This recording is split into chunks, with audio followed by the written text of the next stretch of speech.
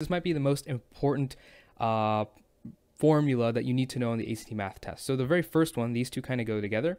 It's very simple, where you have the same base and you multiply or divide, you can turn that into addition of the exponents or subtraction correspondingly. And again, there's a lot of stuff here. I'm not going to give examples for each one of these because it's going to take time and I don't want to take too much time on this, but plug in different numbers for a, x, and y, and b here for all of these examples and see how they work, because you'll see that they do end up working out.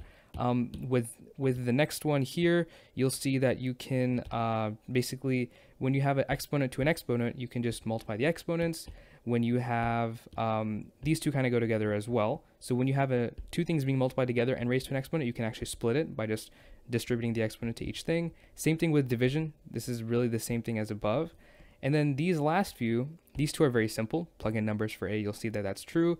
This is extremely important. This, if I was to give you one that was the most important, it would be this, and maybe these two as well.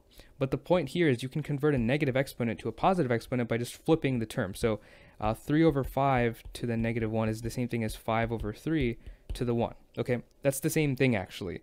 Or you can do 1 over 3 to the 5th is equal to 3 to the negative 5. Okay, same idea. And then this is also something else that you can remember. I would recommend you check this on your calculator as well, so you make sure you haven't messed it up. All right.